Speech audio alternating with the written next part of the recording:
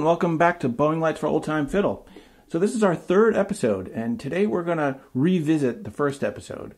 If you recall, in that episode we were doing the circle bowing on the downstroke, short strokes, which look like this. Okay, so today we're going to reverse everything. So we're going to do short strokes, but we're going to start on the up.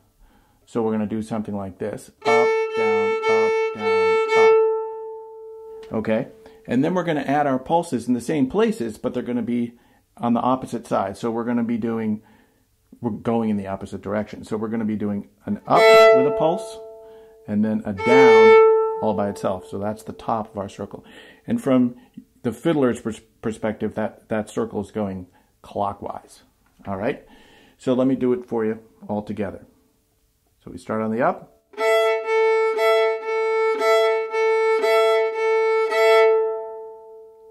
Okay, so let's turn on the bowing lights and see if I can get anything like a decent circle.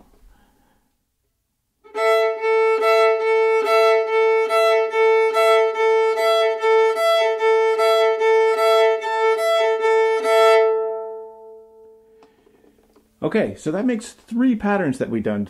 We started with our counterclockwise circle. The second episode we did our infinity bowing, and the third now is the counterclockwise, or clockwise circle, excuse me. There's an exercise you can do to get all three of these, or at least parts of all three. So what you can do is do a couple of the circles. Then you can do about half of infinity. Go around, describe the outside of a circle, and then as you come back up, start going the other direction for the clockwise circles. So counterclockwise. Go around. Sometimes I get confused because I look at my hand and I can't tell which way I'm going. And you might experience the same thing, or maybe you won't. In any case, here it is again.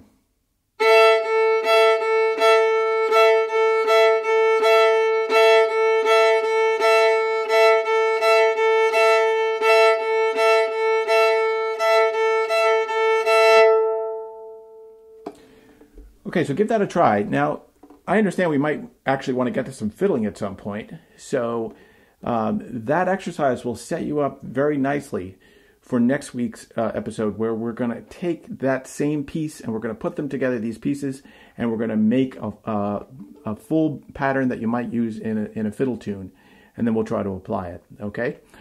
So I've really enjoyed the feedback and the reactions that people have given me, and I do have some requests that have come in, and I promise you I will do my best to get those as soon as I can. All right, have a great week practicing, and I'll see you next week.